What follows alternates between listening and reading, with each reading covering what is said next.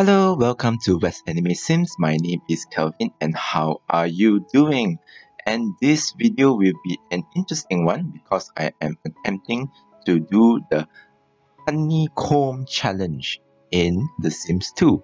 And a couple of simmers have done it before. I linked the description down below where I get the idea from, and let's try it out.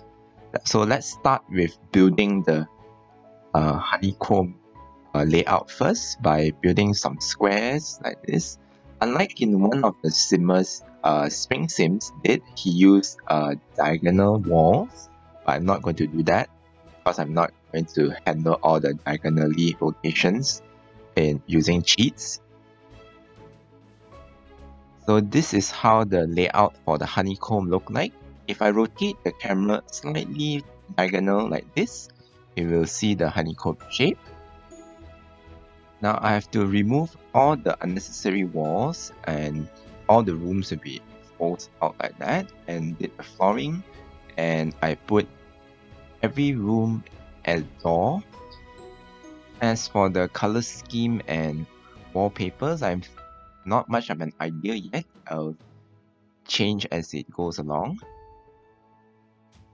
On the ground floor will be the kitchen and the dining area, and on the first floor upstairs will be bathroom on the left, center will be the living room and a study on the other side, and on the top floor will be 2 bedrooms. For the kitchen, I'm going for the more contemporary style from the Sims 2 kitchen and bathroom interior stuff pack. I really like to change to stone flooring and walls. For the dining room, I'll try to use this dining table with a tablecloth and have some dining chairs to match. I'll have a nectar bar at the corner over there, and maybe change the flooring to a darker wood to match the colors better. Now this is the first time having a huge bathroom like this. Let's go on with a full set with a shower and a tub in the middle, well as very nice toilet and sink. In the living room, I changed the wallpaper to a bamboo motif and put a bamboo plant beside it because why not, and some IKEA couches.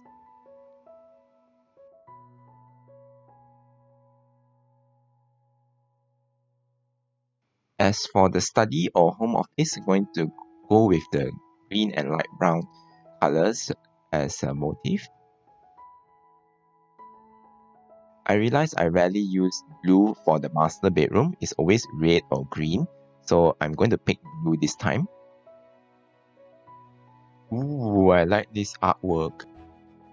For the second bedroom, we'll be using more of a dark red color.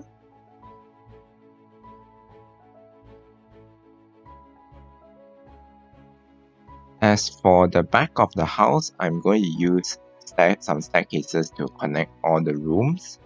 And how it looks like from the behind doesn't really matter because the main part is the front.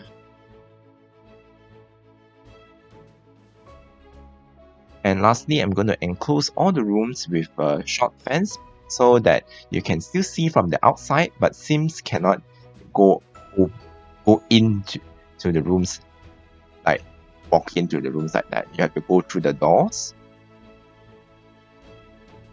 And ta-da! This is our honeycomb challenge house. Looks really interesting. I am really happy it turned out pretty well. And let's throw around this build. Okay, let's start from the ground floor. Ground floor will be kitchen and dining room.